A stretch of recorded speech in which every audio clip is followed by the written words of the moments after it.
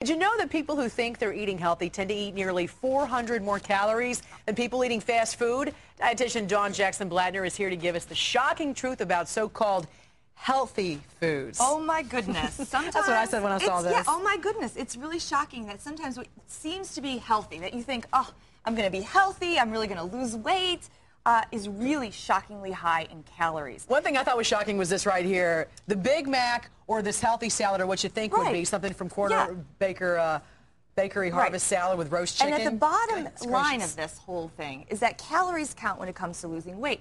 So somebody would go in and get this Harvest salad with roasted chicken and think they're doing a great thing.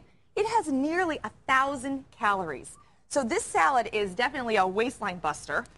Whereas if you would go to a fast food place and get maybe like a Big Mac, this only has 540 calories. Which is very deceiving because everyone thinks fast food's so bad for you. Right. So I think the real message here is, don't rely on things that you just think are healthy. Really look and investigate online and see how many calories do these things have. So this has almost double the calories as this. We were talking about fat content. When it comes to fat, they're very similar too. Actually, with the cheese and the fried croutons and salad dressing, they're very similar in fat content as well. When I go to the gym, another thing too, a lot of people tend to use honey. Every time I go to the gym, they always have honey as opposed to sugar. Ooh, look at gooey. It looks like healthy, gooey. It tastes so good too. A tablespoon, so this is a tablespoon, has 64 calories. So a lot of times people think it might be even calorie-free. It's just so healthy.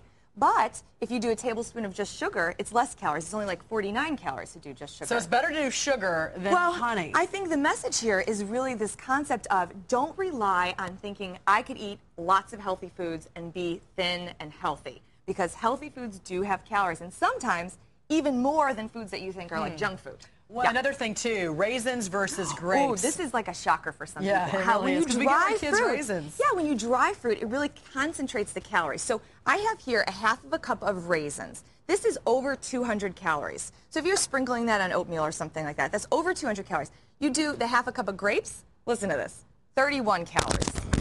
31. So 200 to 31 calories. That's a big savings to go with fresh fruit over the dried fruit. Well, it's something that a lot of parents need to take note of too, because that's what you'd rather give your kids sometimes. It's an easy thing to give them. Yes, raisins. And so keeping fresh fruit in like little baggies, eye level in the fridge, is a great idea to eat more fresh fruit. Okay, this is something interesting too, because I love yogurt. So a lot of times people say, oh, Dietitian Dawn, I'm going to eat healthy, I'm going to eat yogurt and granola. And this yogurt and granola right here is 360 calories. Now, something you might not realize is that if you were to scramble 2 eggs with a piece of toast and a teaspoon of butter, that would be 100 calories less, only 260 calories for this. So again, the message is very clear.